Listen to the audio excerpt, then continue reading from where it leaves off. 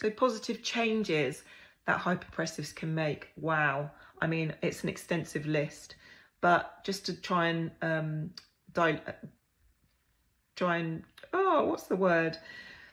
Squash it down a little bit. That's not the word, but anyway, it strengthens the core muscles by getting them to work as they should do and getting them to communicate better. It improves posture and body awareness. So that's all about proprioception. That's those postures that you see us doing when we're doing hypopressives.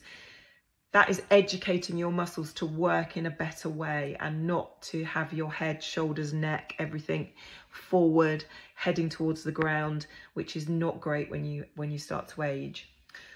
It enhances pelvic floor function by, as I said before in other videos, getting that connection and that relationship between the pelvic floor and the diaphragm working as it should do, so that the diaphragm is moving more laterally and the pelvic floor oscillates and moves with it, and therefore is helping to increase blood flow, reduce tension. And also the last one, as we're squashing them down, it increases respiratory capacity. So if you're an athlete, if you're doing training, it's going to improve your tolerance to CO2, and it's going to help you with endurance. So you'll be able to go longer and faster, etc., etc.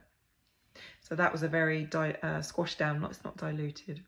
Anyway, whatever the word is, that was a very squashed down version of positive changes that you get from hypopressives.